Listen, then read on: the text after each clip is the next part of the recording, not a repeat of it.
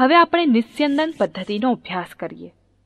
બાષ્પશીલ પ્રવાહી પદાર્થને ગરમ કરી તેની બાષ્પ ઠંડી પાડીને શુદ્ધ પ્રવાહી મેળવવાની પદ્ધતિને નિસ્યંદન કહે છે.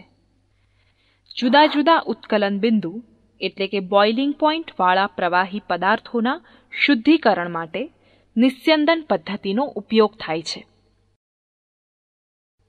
હવે આપણે નિસ્યંદન એટલે કે ડિસ્ટિલેશન પદ્ધતિ પ્રયોગ દ્વારા સમજીએ.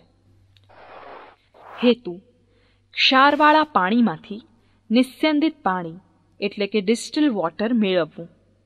સાધનો: નિસ્યંદન ચંબુ, condenser, thermometer stand, બન્સેન burner, wire goes, ચંબુ, adapter વગેરે.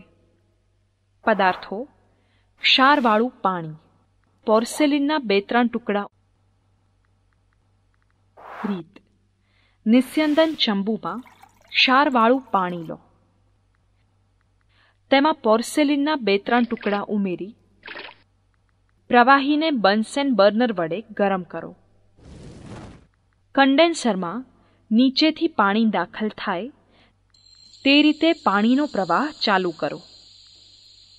બન્સેન બર્નર વડે પ્રવાહીને ગરમી આપવાનું ચાલુ રાખો.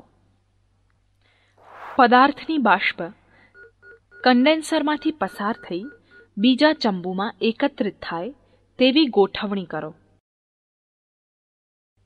અવલોકન: પ્રવાહીને ગરમ કરતા તેની બાષ્પ બને છે. આ બાષ્પ નિસ્યંદન ચંબુમાં ઉપર લઈ કન્ડેન્સરમાંથી પસાર થઈ ઠંડી પડે છે અને શુદ્ધ પ્રવાહીના રૂપમાં કન્ડેન્સરના બીજા છેડે રાખેલા ચંબુમાં એકત્રિત થાય છે.